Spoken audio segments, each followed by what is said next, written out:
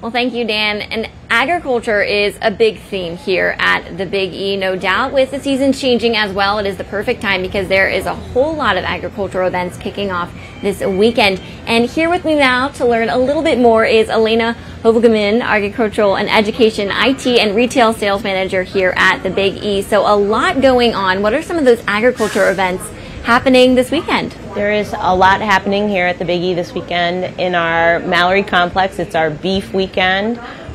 So we have over 200 head of beef cattle coming in today and getting ready to show all weekend, Saturday and Sunday. And then on Monday night we have our 4-H beef auction where about 30 steers will be auctioned off. Wow, so a whole lot going on. Tell me more about that 4-H beef event happening on Monday. So it happens at 6 p.m. on Monday night. There are about 20 steers entered in the auction at this point, and they will be sold to the highest bidder. Wow, okay, and so is it free for anyone to attend and to take part in?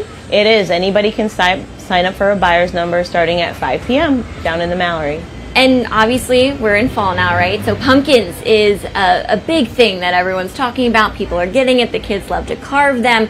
There is an adult giant pumpkin and squash way off tomorrow night. Tell us about that. There is. We are very excited about it. We have over 15 giant pumpkins entered at this point. And we're very excited. We have a record of over a 1,200-pound pumpkin here at the fair. So we're hoping that that record breaks this year with all the rain that we've had.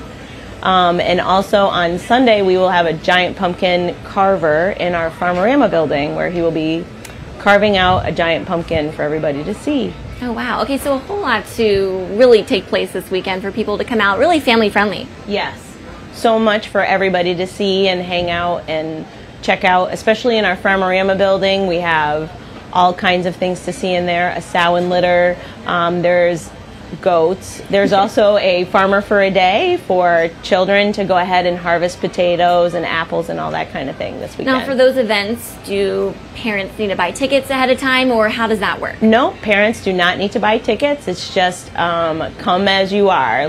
So it's open to the public and people can come on through whenever they would like. Okay, wow. Well, where are you guys located for people that are interested, that are like, hey, I'm listening to this right now and I want to come down and take part? So the Farmer for a Day is located in our Farmerama building, and the giant pumpkin carving will also be in the Farmerama building on Sunday, and the Way Off will be in the Mallory Complex on Friday night. Okay, wow. So a whole lot going on and perfect really for the fall as well. Yep, beautiful fall activities to partake in. Well, thank you so much for joining us. We really appreciate it. And again, a lot going on this weekend, kicking off fall. So it's really going to be, sounds like, a fun event for people to come out and enjoy. So many fun things. All right, thanks for joining us. Thank you.